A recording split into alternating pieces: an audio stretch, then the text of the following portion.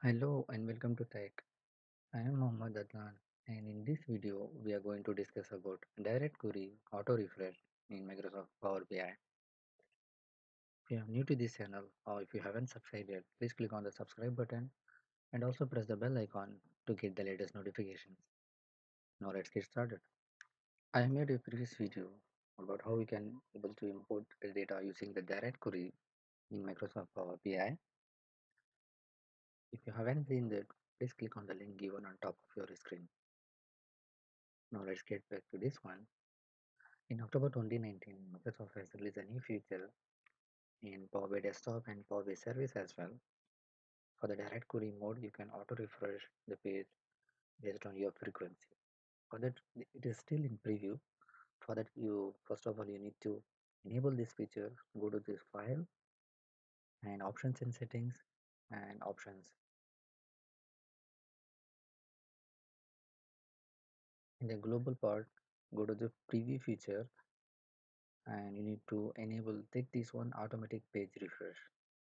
Once it is done, click OK and click anywhere on the page. Go to the formatting tab on the visualization pane. At the bottom of it, you will find an option page refresh.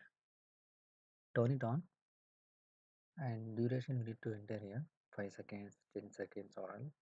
Whereas if you want to keep it to seconds, minutes, hours, and even days, it's up to the user.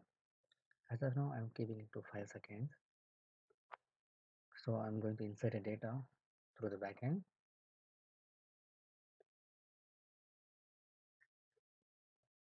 If you see this one, it changed automatically. Yeah. Every 5 seconds it's going to change the data, so it's changed. It's super cool, right? When you're developing a new report based on direct query mode, it gets the data and gives you the information. Not only that, if you publish it to Power BI service and if you set the tab to auto refresh, then it is really helpful for you. I'm going to show you in a couple of minutes. So this way you can able to use the direct query auto refresh feature in Power BI desktop. Okay.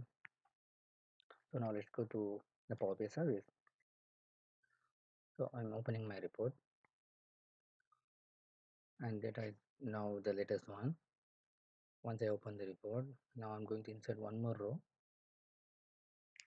I have inserted one more row here, but this is not yet refreshed.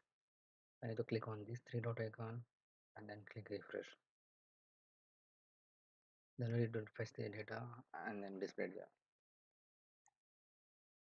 If you want to enable this direct query feature, just click on this and edit. You don't need to go to this file and enable this option. It is automatically available there. So click anywhere on the page, go to the formatting tab and you will see this page refresh option. So it is set up to 5 seconds. Now I'm going to insert one more row again. So waiting for 5 seconds, it is not going to refresh this one because in edit mode in Power BI series, it is not fetching the data from the database. You just need to refresh this button and now it will fetch the data. Even if you use this dashboard, it will not going to refresh this one. So now what I will do is I will just um, take this one public secure embedded code. So I'm just copying this one, click on this and then paste. I'm going to insert one more row. So come and see this one. This is also not going to refresh. So I'm refreshing the browser.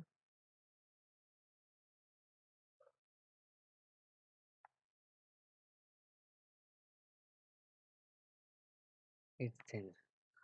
So if you use this one, and if I'm going to use this in your website or portal or any WordPress site, you need to use the embedded feature, not the public one, because the public one is not going to refresh automatically. I'll just give you the demo as well. The first one I use this one embedded feature, and then now I'm going to use this one publish to web. I'm copying this one first, and in the new tab, paste, enter. So this is report embedded, and this is just view, the public view. So now both of the data is 31, right? Yeah. Now I'm going to insert one more row. So refreshing the browser in the public, still 32. Now refreshing the browser in embedded mode, it's 32. Even the filter pane is available here, but it is not available in the public one. So whenever you are going to use um, the Power BI report in your website or portal, better to use the embedded feature, not the public one, because the public one refreshes the data, but not on the frequency what we are going to set. What it takes 10 to 15 minutes delay based on the capacity, the shared capacity available in the Microsoft Power BI, because we are using the pro license, right? That's fine. If you're using dedicated capacity like premium capacity, then it's working fine as usual, the public and the private one. It's just for your information. These are you can able to use the direct query auto refresh feature in Microsoft Power BI desktop as well as Power BI service. Hope you like this video. If you like this video, please click on the big thumbs up button. And if you're new to this channel, or if you're not yet subscribed to this channel, please click on the subscribe button and also press the bell icon to get the latest notification. But make sure you turn on the notification on your devices. If you have any queries, feedbacks, please post it on the comment section below. Share it with your friends and colleagues. Thanks for watching. Keep learning. See you in the next video.